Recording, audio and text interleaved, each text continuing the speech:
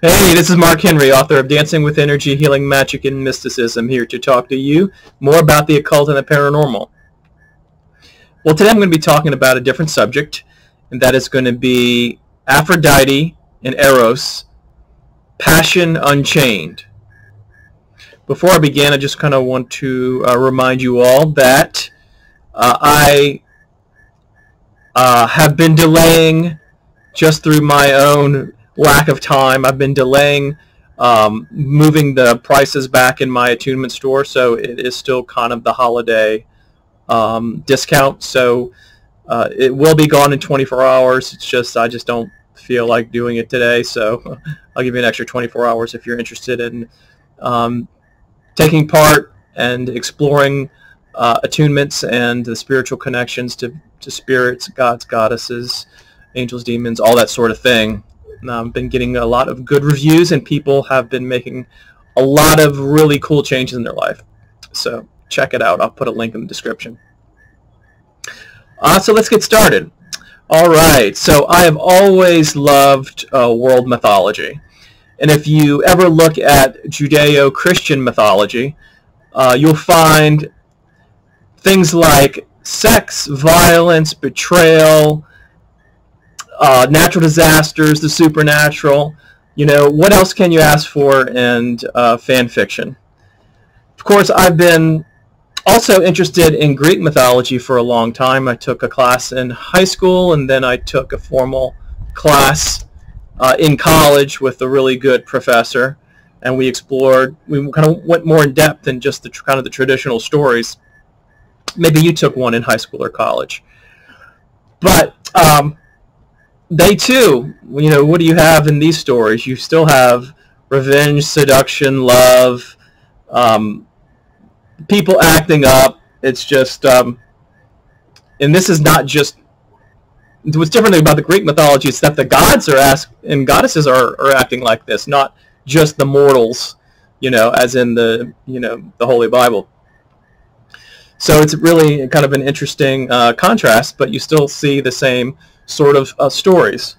And I don't necessarily think that with the Greek mythology that the gods and goddesses, this is kind of like a disparagement of them. I think that the writers of these tales were trying to make, I guess, spiritual lessons out of them.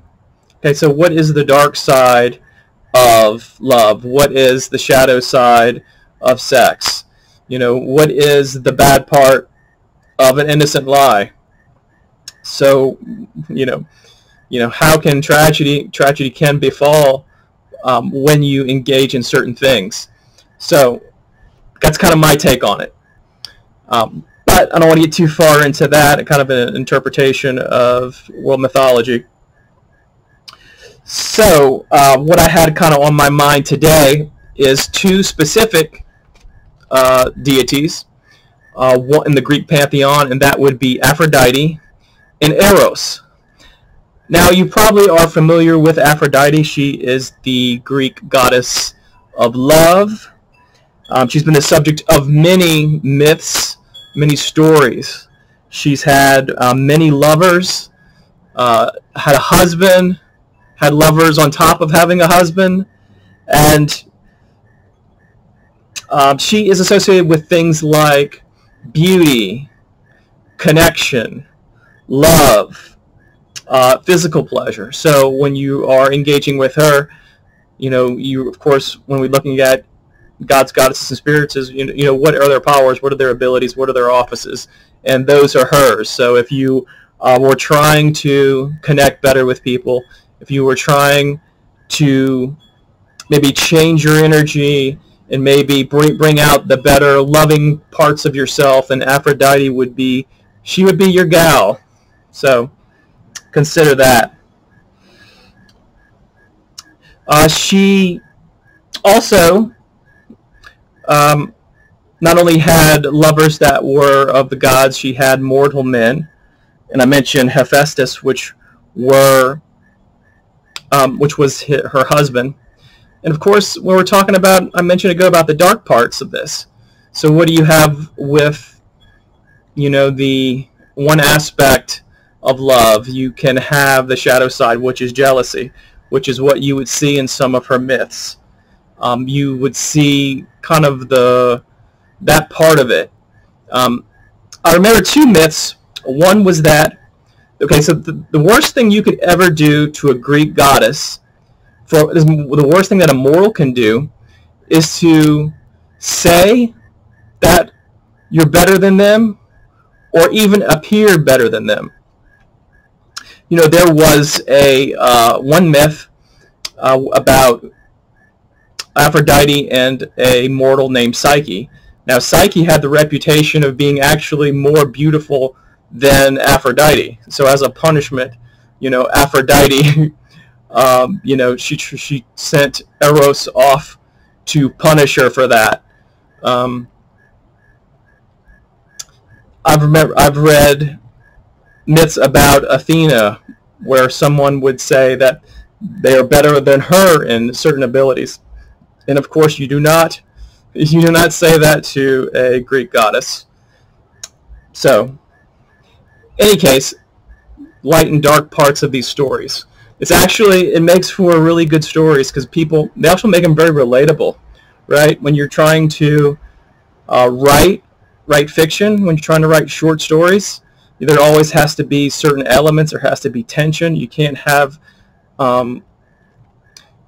just, you know, bunnies and rainbows, and it doesn't make for a very interesting story. So these myths, I think, have endured because of the lessons and of the way that it kind of catches the reader and describes human nature, you know, to some degree. So next, Eros. Now, Eros is the son of Aphrodite, and depending on the myth that you read, he is the son of Aphrodite and Ares. So what is Ares? Ares is the god of war. So you have a god of war, you know, having sex with the goddess of love, and then the offspring would be, what would you expect? You expect that Eros, mixed with all of that he would be somebody who is responsible for passion, intensity, seduction, infatuation, and even if you were to talk about friendships, the more intense type of friendships. So, in fact, Aphrodite would send Eros along for certain missions, things that she just was kind of, you would think of her, she's like the general, and he'd be like the lieutenant. Okay, here's your mission, go and do this. If I remember correctly with that story about Psyche, he actually sent Eros to go and, I think I may even said it, to punish her in some way, and I think that he fell in love with Psyche, and then, you know, that angered Aphrodite. And anyway, it's a good story. You can look it up if you like. But just know that because he is a god, that his aspects, his qualities of all of those things I mentioned are going to be a little bit more maybe masculine and forceful. So if you were to work with him, kind of expect that. Now, I myself, when I've worked with Aphrodite, because of course I do a lot of energy work, Aphrodite, I find, is very good for people who are rather introverted. Introverted in the sense that there may be in certain situations where they have to mix, they have to connect, maybe going to a party or whatever, or maybe they need a certain energy or ability for their career, but maybe that doesn't naturally come to them. So Aphrodite is about connecting. So I found that when I've actually elicited the energy of Aphrodite, like from an attunement, for example, that I am more social, that I feel it's very easy, much easier to talk, because I myself is an introvert. I find that I connect with people easier, like 10 times better than usual, and people respond to her energy. You know, you think of it as she representing very archetypal energy of a specific kind. People respond to it. They'll start talking to you more. They'll start being more interested in you, making more eye contact, all those sorts of things. I've done it before in a powerful way where I would be in a restaurant, I started just talking to somebody, and then other people would come over and try to participate in the conversation, people I don't know. So that's the type of real-world effects that Aphrodite's energy can have. Now, Eros, on the other hand, again, is a little bit more intense than that. Eros is, the Roman equivalent is Cupid. So he is responsible in some of the stories of shooting an arrow into somebody's two lovers' heart and making them fall in love. In fact, if I remember correctly, part of the story about the Psyche was that Aphrodite wanted him to shoot an arrow to make Psyche fall in love with the most unattractive man on earth. So, pettiness, that's the right, being petty. Okay, so don't be surprised that if you work with Eros that you would have a little bit more of an intensity. Now that is kind of good and not so good, because depending on the person, if you were using it to, in the same way as Aphrodite, if you were interested in attracting someone, or if you wanted to play matchmaker between two people, you could be Eros too and shoot your little arrow, your energetic arrow. If you wanted to do that, just understand that the more the intensity of the energy could be off-putting, and it can, while it can feel good and can be intense, there's always that added thing that it could go in another direction. So there's nothing wrong with intensity, there's nothing wrong with passion, there's nothing wrong with all of these different types of things. In fact, if we didn't have any of those things, it's quite likely that none of us would be here, because our parents have had to have it for each other to some degree. Okay, so I just want to kind of give you a brief snapshot of these two deities, God and Goddess, Greeks, stories. It's all good stuff.